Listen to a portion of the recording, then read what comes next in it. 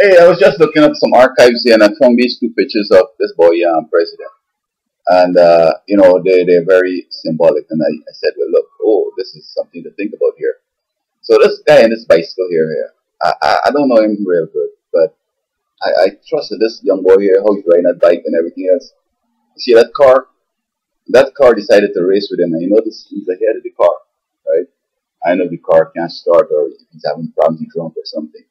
And this reminds me of Romney, Romney figured like, shit, man, I can walk past this guy. Well, the guy's on a bicycle, man. I know you could walk fast and so forth, but that bike can go fast too. And, it's like, he won the race. Okay.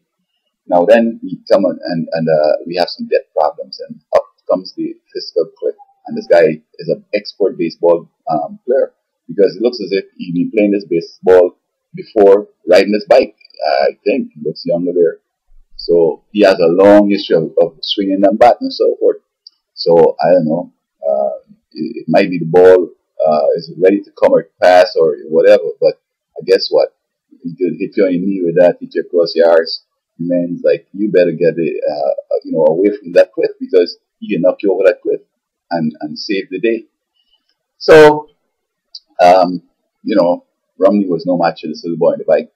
And then I think also the fiscal cliff thing. Because you see, the funny thing with the fiscal cliff is this. They want to come with all kind of sliders and all kind of fastball and thinking that they can get past the bat. But there's a whole bunch of people picnicking at the back there. So if he were to hit the ball, everybody will be cheering, and then those who are sitting down eating in the back, they will join the fun. But if you come to the fastball and miss that bat and hit the people sitting back there, somebody hit in the head and going to die. So it's not about him per se, it's about people at the back there, the citizens, the corporations, the image of the country. And you recall the last time the Standard & Poor's people decided to lower the debt rating. And so, you don't want to try that again, because some people are saying that Canada and other places have had their debt ratings lowered, but they recovered. But something, you just have to know. The Bible says, teach us the number of days so that we could set our hearts to wisdom. In other words, when am I going to die? So that I can prepare, like the week before, don't go out in the street, stay home, don't drive the car, don't fly the plane, don't play with guns and so on. Because, you fly the plane, you get a heart attack. That's serious. Not only everybody playing and die, but also people on the ground. And yeah, they might have recovered, but you just can't play chicken all the time, because you see, you might make a mistake and the car might run over you, or the train or something, or get shooting in your head with the Russian roulette. And I think that this is a time in which it's a dangerous time. This is not like 1930s. And I believe that if you make catastrophic mistakes now, they're sort of unrecoverable.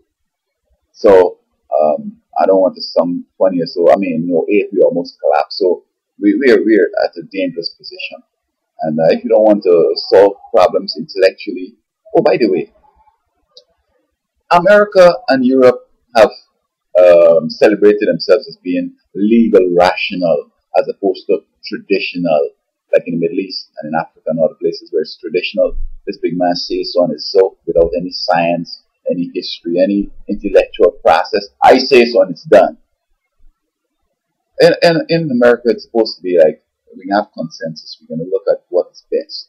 We're going to look at the history. We're going to look at the economics. We're going to look at the foreign policy and the foreign perception. And we look at people who could be harmed downstream if we let all this water out without warning and so on.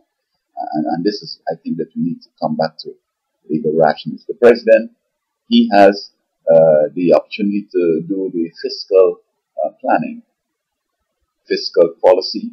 The Fed's going to do the monetary policy.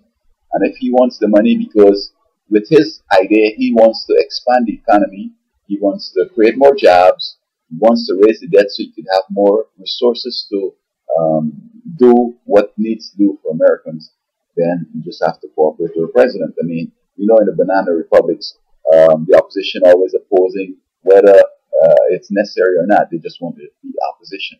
And hopefully they're going to generate some affection with the citizenry, that the next round they will have some clout. But this kind of thing here, it's kind of like suicidal, and we've seen in the last election where there was no traction. I mean, we didn't even talk about immigration. I mean, don't be out of touch because people are thinking in terms of who really is to be blamed. And I can't blame the president because it's his job to come up with a fiscal policy that is going to serve America.